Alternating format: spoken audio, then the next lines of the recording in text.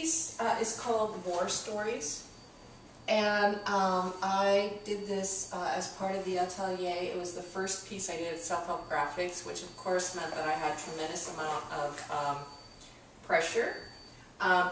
You know, I spoke about that a little bit because I never had done this kind of work before, and I was just, you know, I thought, oh my God, if I mess this up, they'll never have me do anything there again. I was just completely, you know, I just had so much pressure.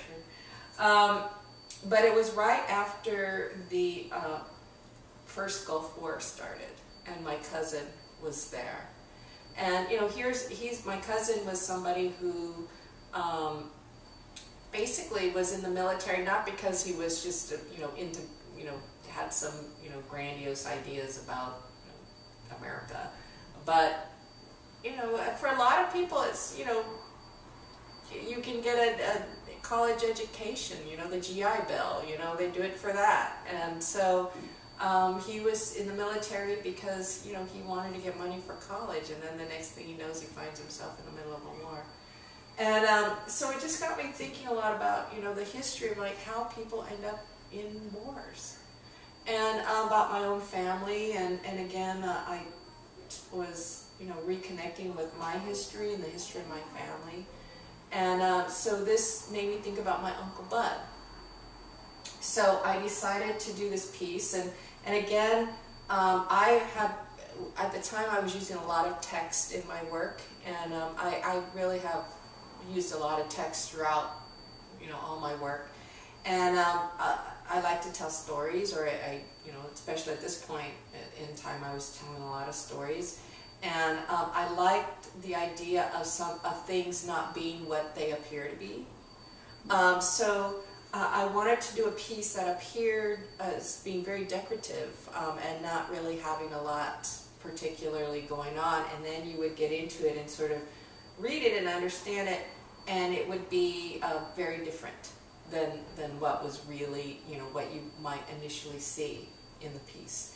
And so I think of this piece as sort of like, as if you were to tear it off the fabric of stories of a million people's stories. Like, these are their stories. But it even, you know, I'll read the text, but it breaks off like halfway in the middle of a sentence, because it's this idea that it's like torn off the wall of stories. So what I have here is around the outside. This is the story of my uncle, Bud, and it goes.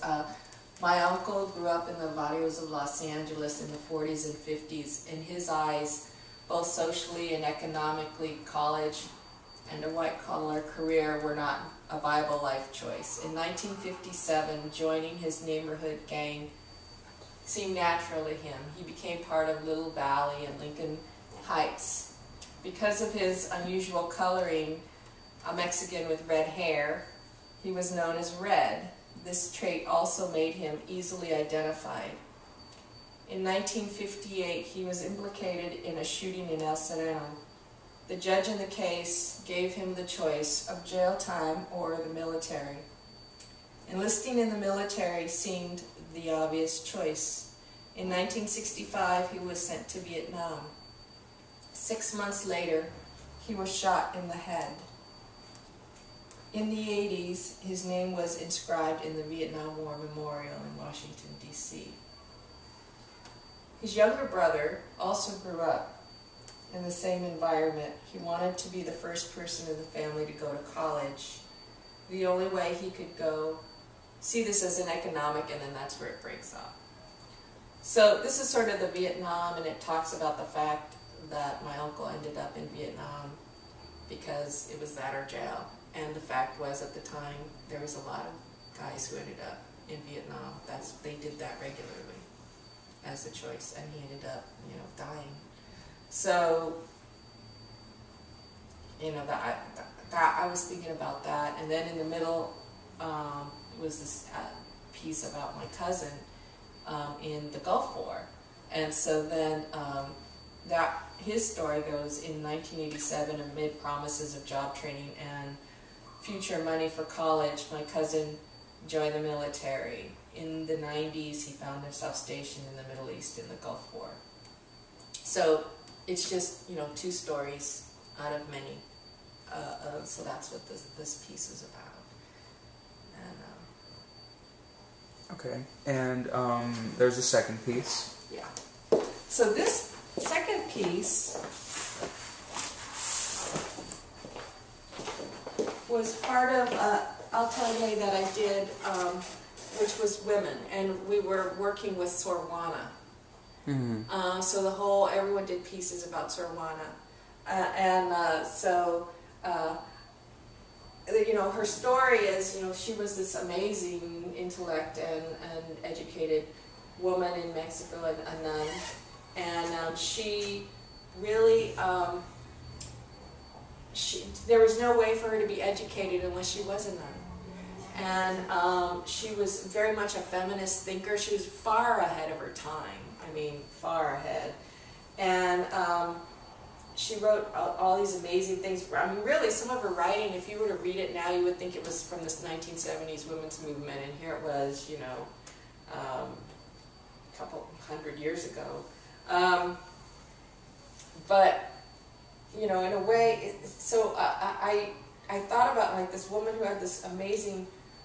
so anyway, she wrote this series of things, and then at a certain point, you know, she was very critical of the church, and she was critical of politics, and she was a nun, and so they basically, you know, shunted her away, and she couldn't have her work published anymore because she had been a published writer, and, you know, she did all this amazing things. And so she basically was kind of, you know, just, and towards the end of her life, she just was almost, you know, just imprisoned, not literally, but just, you know, she was silenced in a way, you know, with this amazing intellect. And so I did this, so this piece is really about her. It's like a little kind of memorial thing to her, and she's like here on this roses, and, you know, at the church, the rosary, although there's this dagger, it's really sharp, so double-edged sword, it's a little jab at the church. And then I made like this, you know, as part of this altar, would be like where her photo would be, except there's this image of a brain. And it's behind bars, but the bars are like the thorns of a rose, so it's this idea, you know, like, you know, it's like pretty, but it's, you know, you'll be pricked, and, you know, this whole like roses thing going on. So again, I mean, it's almost like, you know, like if this was an installation piece, I would have had like, you know, real branches, or, you know, like, so it's sort of like just playing with the symbology of things. And I also have text in this where I just quoted one of her